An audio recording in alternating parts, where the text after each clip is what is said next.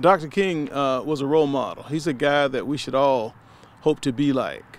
He taught us how important it is to give back. You know, as an example, us here in Sarasota, we've started working on our Project Alpha program, where we're going to be working with young men 12 to 19 years old, teaching them how to be good citizens, responsible lives, and how to treat women, and how to do things that some young men aren't getting these days.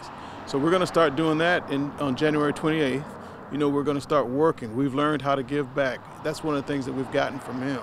And it's important that we pass that on.